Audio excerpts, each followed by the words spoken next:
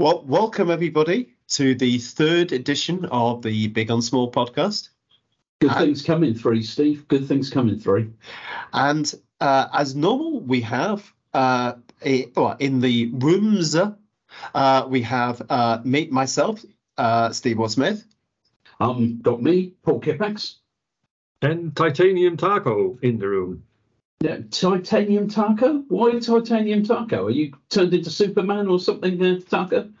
Now, my topic is on sunscreens, but first let's ask Steve what he's going to do. Oh, okay. So, Steve, what have you spotted and why? Well, as a slight diversion, before I get started with my topic, I was most amused yesterday with the sale at £60,000 of the world's first micron-sized handbag, which was something like about 600 microns by 200 microns by about 700 microns as a designer handbag with a monograph on. And it's done by an artist collective who says they've made the handbag useless because it's so small that no one can put anything in it. Because, yes, you're not going to be able to put much in there. And it's got a picture of it on the size of someone's finger. They gave it to Pharrell Williams, who promptly sold it for £60,000. So I guess he's happy. So a challenge to all our listeners out there. We were geeky about things, and now we want to be geeky about things that you could put in a 60 micron sized handbag. 600 micron. 600 micron sized handbag. So send in ideas. We'll cover them in another version of this podcast. But I don't know about you, Steve. I'm feeling quite summery at the moment. Yes, so am I. And that goes me to what I'm going to talk about. I'm going to talk about sand. Sand. Yes. That's everyone knows about sand, surely. I mean, it's, since we were kids and things like that. But everyone thinks they know about sand. That's the thing. But nobody really knows about sand because actually the physics of sand and how sand works is actually completely unknown and actually far more makes general relativity look like something you do in primary school. According to the physicists, it's an immensely complicated thing. So, we've all been on a beach, and I don't know about you, Taco, made sand castles and dams and things like that. That's what the Dutch do. When we see sand, we make dams. That's the Dutch nature. Yes. So that surely a kid can manage sand, can't science? No, but because the problem is it's really understanding how granular particles flow is just a major unresolved physics problem, because everything plays a part. Size plays a part, so does shape, and shape's probably the thing that gives the biggest challenge, and so does composition. So what is in the sand, as in so what minerals are in the sand, the shape of the sand, as well as the size. The size is probably the simplest thing. It's a lot of shape is kind of in there. And why do people want to understand sand? Well, it's important for agriculture and building. And if I was going to say to Paul, I can quote biblical quotes at Paul, and actually can say Matthew 7:24-27, which is... Oh, no, don't do it. The parallel, the wise and foolish builders. Oh, right. So the person that built his house on a rock and the foolish builder built his house on sand. Well, I suppose a rock is a very, very large sand grain. Exactly. But if the foolish builder had built his sand on stuff which was fairly irregularly packed and fairly dense and tight, it would have been fine. It's just if you build your hand on nice round spherical sand grains, it's not a very good idea because they move around a lot. But that's the thing. If you're digging for a sandcastle, you start off at the beginning. You've got it feels soft. It's fairly close packed. It feels soft to move around. But as you go deeper, it gets harder. It becomes more tightly packed. And obviously, anything between 60 microns and 2 millimeters is classed as sand. But if you go to a civil engineering website I looked at, it says grains should be sharp, strong, and angular, but no further qualification. What is angular? How angular? But some grains are spherical and not angular anyway. So round sand feels soft, loose packing. Sand on top's easy to dig, and then you get more compact as you go down. But so you're trying to understand this because obviously the stability of building, as I just said. But so predicting sand flow is complex. So what people tend to do, you do it by experiment and not theory. So pretty much you've designed something, you put sand into it, and you adjust the design to eventually get what you want. But I was going to do more detail on sand, and then I thought to myself when it was saying that everything's done by prediction. Of course, sand was used in probably one of the earliest scientific instruments that we actually had, which was then done as really as a precision device. So if you think we're in the 14th century, the sand glass was the principal timepiece that people were actually using. So if sand is unpredictable in the flow, and you're trying to make sand glasses and make things the same and have a standardized unit of time, that you need it to be predictable. But if sand isn't predictable, how do you make it predictable? And the answer to that is the sand in a sandglass is not sand. Ooh. So that's why it's predictable. It's several different things, because the flow of sand is not predictable because of the shape and the composition. So the inside of sandglass is either ballatini, which is glass spheres, or they used to use marble powder. Often they would steal marble powder from cemeteries. Ooh. So on things with big mausoleums with big marble doors, and it would grind and leave a bit of marble powder, and these people would then take it and use it for sunglasses. And a mixture of lead and crushed burnt eggshells, and a lot of cookbooks of the actual time. Well, it wasn't quite so much a cookbook; it was a book of household management. And in these kind of like 14th, 15th century books, there will often be recipes for making sand for hourglasses, which would kind of come into that. So it's crushed up eggshells and marble powder. And the question I have on that, Steve, is does it matter because the color of sand? I've been shocked in Hawaii on the beach. You see black sand, and is that a different sand than the white sand we see on our beaches? Is that different shapes, forms, materials, and different elemental compositions? Yes. Yeah, for from different minerals. Because you have pink sand. I've been on pink sand beaches, and if you're going on your holiday to Tenerife, it's black sand because it's volcanic. So yeah, they will and that's why it's a mixture of shape, sand, and composition. So sand is somewhat like Malvern Panalytical.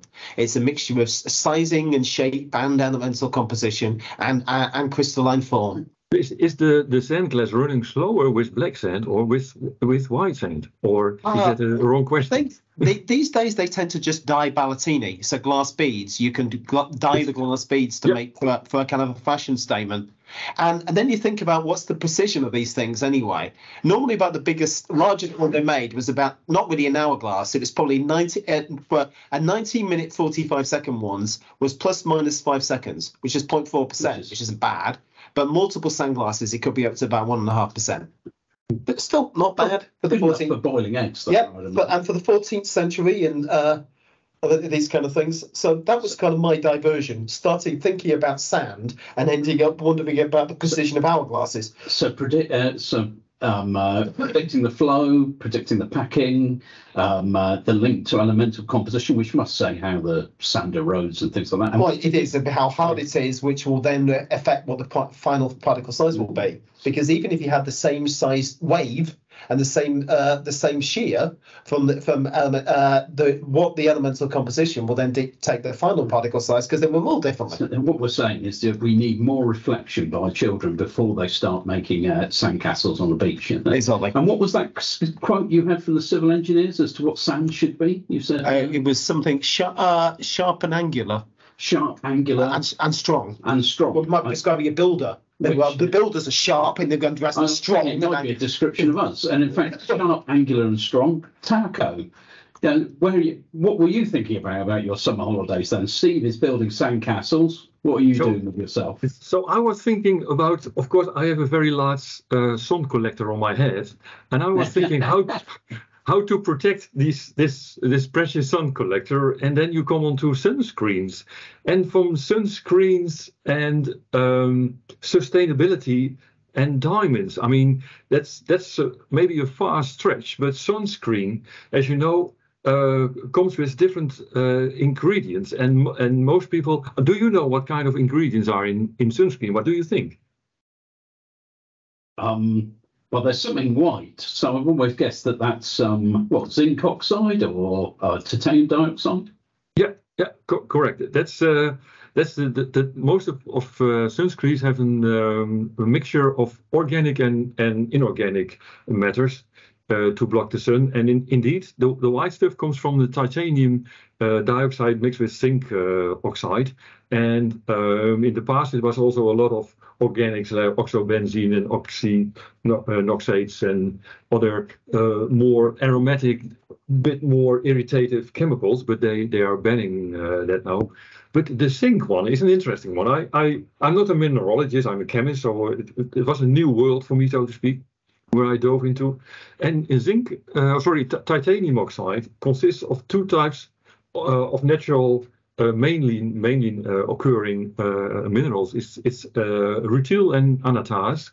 And probably if you have sapphires or rubies at home, maybe or maybe not, then you can see a little bit of anatase in a ruby gives a star formation. They call it asterism in the ruby. That's caused by the rutil, which is included in the ruby.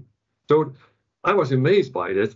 And that brings also us to Malvern Panalytical, because of course we can analyze a white powder if it's zinc oxide and titanium oxide with X-ray fluorescence. But the mineralogy differences, that's where you need X-ray diffraction, because this titanium dioxide can these many forms. There are actually 13 different mineral forms of titanium dioxide, depending on what's pressure and timing and cooking they have been in the earth.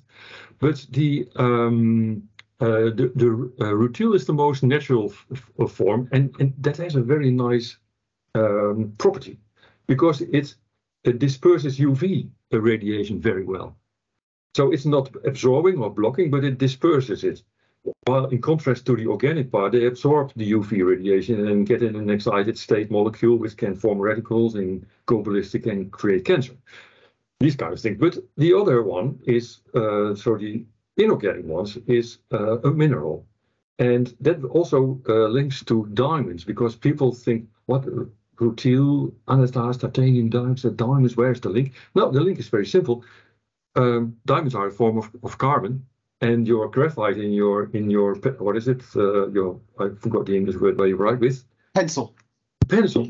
Sorry. Yeah, I was going to say potlood in Dutch, but pencil. Yeah, it's also graphite, but it's also a carbon. But if you press it very hard, you get diamonds. And if you put your diamonds in X-rays, they go back to graphite. So don't analyze your diamonds with your X-rays, because it's not a stable state.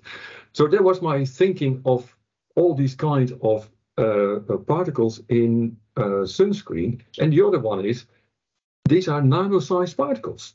Are they dangerous or not?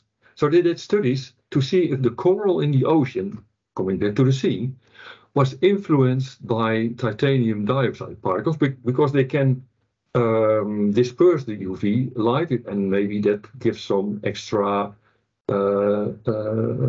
detrimental effects on the life on the corals. It did not. So that's the good news. So if you want to have a good sun blocker, use more minerals in it and less chemicals. And also, I learned cruelty-free sun blockers, cruelty-free. So that means there were no animals used in testing these sun blockers. How do they work, Taco? How does a sunscreen work? I already gave a little bit away of the clue there. It disperses the UVA and UVB radiation, so that it goes into your skin, that it reflects back in a dispersed way, so it's less harmful and not so intense. And but it's a bit unnice or not so nice to put a pure mineral on your face. Yeah. And then they reduce the size, and it's amazing. Below a certain amount of measure, the white disappears and it becomes opaque. So, yeah. But then you get micro particle sizes, and you have to be careful about the toxicity. So it's an optimum there. That's a very good question. I mean, that's why that if you go too small, they then use it as almost as a varnish coating. So titanium dioxide, if it's go too small, they use it on laminate flooring to give it a shine rather than as a pigment, because it's transparent at that size. Exactly. So it must then link back to what you were talking about in our last podcast, because you were talking about, and I'll try and get the word right, the exposome. And I think you told us all how much lipstick we consumed or something like that. I'm still shocked at that. But here, sunscreens, that's then part of that research. Like you say, titanium dioxide, very active material. It's UV active. It absorbs, it scatters. It can have an interaction with organic materials. And what does that mean in terms of exposure? So, and interestingly, I had to go measuring some about 2 weeks ago. The adult sunscreens tend to be water-based, but the children's ones, they have to have olive oil as a primary kind of ingredient. So you're almost kind of frying your children by putting olive oil on their skin. But they're actually oil-based, and that's the reason why what the kids do when they're on holiday, go swimming. So that's why it's oil-based. So it's to give it more of a kind of a natural layer and stay on more. But I'm glad you say oil-based, Steve. I'm very glad you say oil, because don't use palm oil-based, because that's not sustainable, because then it ships with planes or ships to here. You should use. What I was looking was olive oil-based, so that should be more sustainable. Yeah, it's also very healthy. So, I wouldn't eat it though. No. Use it as a salad dressing. So there you go. We've got building your sandcastle. Need to know about particles and elemental composition and the structure of particles. Protecting yourself from the sun while you're doing that. We need to know about particles and dispersion in different media, and what mineral types we're working with and how that affects their functionality. So then it's up to me to close this out, because I don't know about you. After I've built a really fine sandcastle, I'm sitting there protected from the UVA and UVB, probably getting a little bit hot, I immediately reach for ice cream. And so that was I thought, that should be the topic for me: sun, sand, the sea, and ice cream. You scream, we scream, you all scream for ice cream. And of course, one of the most engineered foodstuffs that you can buy. Really, it's quite amazing that it exists. Possibly a fluke in Italy when it was first developed, in realizing that you could stabilize such a food product. But really, in its engineering, a link to Malvern Panalytical. So one thing I always tell people, I've got a PhD in ice cream. I did my PhD with Unilever, looking at what happens when you freeze ice creams. Unfortunately, I didn't get to eat it all, but it's still fun to say that, except for at dinner parties, of course. Nobody wants to talk to me about ice cream. I talk too much. But ice cream, what is it? It's a product. It contains it's a colloidal suspension. It contains an emulsion of milk fats, so fats in there. You've got the aqueous phase from the milk, but you've also got a foam. It contains air bubbles, and that's what makes it light and fluffy. And you're interested in engineering something that is stable over time and feels nice when you eat it. So ideally, you will need the ice crystals that form in the ice cream to be under 20 microns in size. If they're not, then it feels very, very gritty. And so that's the first area where we get involved in looking at how do we achieve that particle size in the ice cream during processing, and therefore have a mouthfeel that's nice and smooth and feels luxurious, and also doesn't freeze you. If the ice crystals are too large, it can feel very, very cold, the ice cream, whereas if they're finer, then you get less of that cold frozen brain effect when you eat it. But there's something else as well. You want to put air into ice cream, and naturally, I don't know if you've tried putting air into water, it tends to bubble straight out again. Exactly. And what's really important here is, and this is where the engineering comes in, is that you have to destabilize the milk. So the milk contains all these fat particles, and they actually have to become unstable and group together in clusters. And those clusters then sit at the interface of the bubbles and protect the bubbles in the ice cream mixture. So it actually becomes an unstable emulsion. And in that instability, it gives you the ability to whip air in. And of course, that then gives it its light fluffiness, and that becomes the amazing product that we all become addicted to. And that's science of understanding the degree of stability of the fact. You have to allow for things like, differences in what cows are eating during the year affects the stability and the amount of fat. If you want to move away from dairy-based ice creams to plant-based ice creams, you then have to work out, well, how am I going to create an emulsion that is creamy but also still stabilizes the air in the foam and things like that. If I want to up the amount of protein, so new products now, you can get health ice creams that give you a blast of protein for after you've done all those exercises to make sure your wrist is working okay after your accident taco. Then you can have a protein ice cream to boost your strength. But of course, if you put more protein in, what does that then do to the stability of the fat? How does that affect the way you then process it? So Paul, fantastic story, but you strike a couple of chords here on sustainability with plant-based fat ice creams. And is that a big difference? These fats from plants to animals? I would expect so. Yes, and also in the past, addition of other oils like palm oil may have been a way to reduce the cost of ice cream, and that's not sustainable. So then you need to look at other sources of oils and what the effect that has on the taste, but also the microstructure and the makeup, because you're balancing the protein and the other surface active materials that are present, like monoglycerides, for instance, in the oil phase. How does that then affect the stability and the particle size of the fat? And then polymers as well. You're adding all sorts of gums and stabilizers into the liquid, and that affects the way the ice crystals grow, and can, along with processing, has an effect on the mouthfeel as well. Wow. One of our US customers is a company called Brave Robot. Okay. And they make cow's-free cow's milk ice cream. And across the US, I've yet to discover it, to eat outside. I haven't been to the US since it's been launched, but I will have a look for it next time I'm there. So do you know why we like ice cream so much? There's actually some science behind this, and it's something called the bliss point. Have you heard of the bliss point before? It's a composition of the perfect amount of sugar, salt, and fat in a product that will trick our brains into believing that a food product is the most nutritious it could be, and there is a certain way of mixing out. So if you take a blob of fat and you eat it, you go. If you take too much sugar, you eat it, you go, oh, too sweet. If you took too much salt, it's like that. But there's a way of mixing it all, and there was research done in the 1950s to find what's called the bliss point, which is the perfect mixture of them that turns on all our senses and wants us to eat more. And it just happens that cream and ice cream, ice cream in particular, are right on top of that bliss point.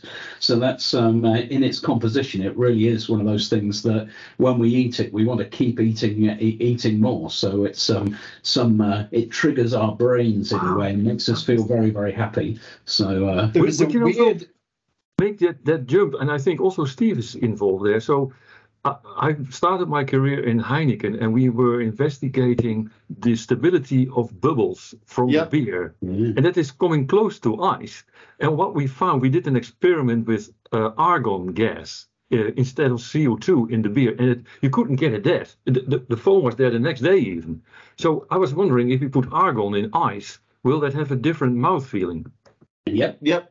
And also different stability, and that's something you have to allow for in ice creams. A lot of ice creams will come with cut. For instance, there's one in the UK called Magnum, which has a chocolate coating, and depending how the ice cream expands and contracts during processing and transport, you don't want to crack the chocolate, and you then have to consider, one of the ways that people have considered is, could I change the gas that I whip into the chocolate? Actually, in that case, I think they develop porous chocolate, but chocolate's a different topic.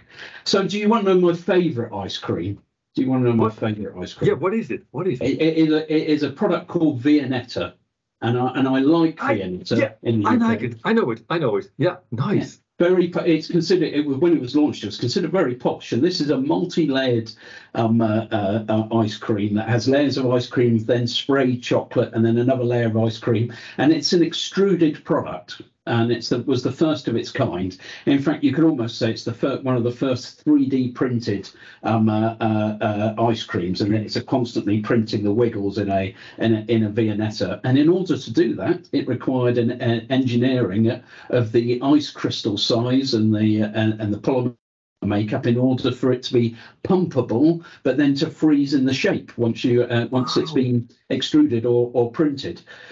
And there's another story about that then, just to prove how that bliss point is important. In Indonesia, the makers of Viennetta, they withdrew the product from the market in the early 2000s, and 75,000 people in Indonesia signed a petition for the manufacturer to bring it back into the market in 2020, and so it was reintroduced to the Indonesian market. So an amazing product, really nice to eat, and proves we've all screamed for ice cream. So there you go. And there's lots of even weird urban myths, because contrary to what people think, Margaret Thatcher did not invent the soft-served ice cream. There you go. But that's one of the things. Apparently, when she died, it was her obituary. Some of the US press had credited her because it was in her career she worked for a company that was involved, but there's no direct evidence that she invented soft-served ice cream.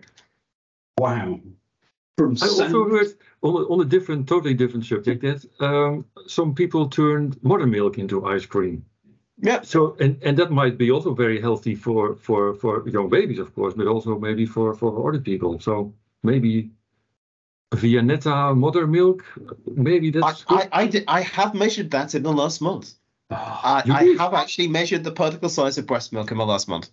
My goodness, come on, from sand to sunscreen to ice cream to Margaret Thatcher to breast milk. What else do you want from a podcast? I know. Well, thank you very much, Taco. Thank you very much, Steve. And another excellent discussion. I've enjoyed it. Hope you guys have too.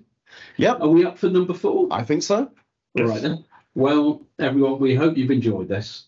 I hope that you've enjoyed listening to us wibble away about the wonders of material science and where we see it in our everyday. And we'll welcome you back to podcast 4 in the near future. Thank you all. Have a lovely summer. Right. Bye-bye.